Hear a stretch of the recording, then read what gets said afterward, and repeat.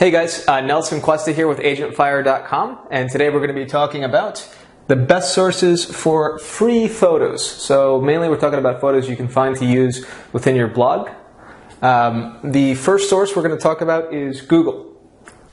Now, you may already be familiar with Google image search. Let's just go ahead. So right now we're on google.com. We'll go ahead, type in real estate as an example, and click on images. So this is, of course, Google image search. Now, most of these images you cannot use in your blog. They have all sorts of licensing or copyrights attached to them, and you never want to take an image directly from a Google image search without making sure that you're clear to use it first. So to make sure that we're searching for only free-to-use imagery, on the top right you should see a gear icon. Click that and make sure to click onto Advanced Search. Now from this page, just scroll down a little bit, you're looking for usage rights. Once you've found that, you'll see by default it says not filtered by license. You have two main options here. Number one, you can click free to use or share even commercially. So this is for images that you're going to use as is. Now if you're going to take that image and you're going to be adding text on top of it or adjusting colors, you're going to want to select free to use, share, or modify even commercially. So let's just click this first option, hit Advanced Search, and you'll see we have all sorts of images and photos that we can use we can legally use on our website. At number two, we've got Flickr. So here we are at Flickr.com. Again, as with Google, as with just about everywhere, you can't just use any image you find. You have to make sure you filter for Creative Commons or free to use. So here we'll type in, do a search for real estate again. On the next screen, you're going to have two options to filter the licenses. You can either over here click to filter Creative Commons only,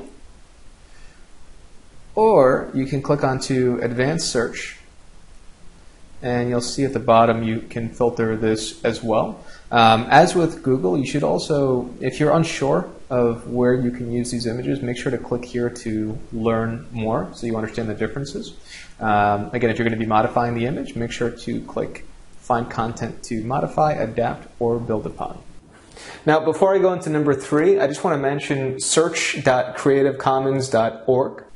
Now, what's cool about this website is it automatically inserts the Creative Commons search criteria into searches for Google, Flickr, and a couple of others, notably Wikimedia Commons and Photopedia. So definitely make sure to bookmark this site.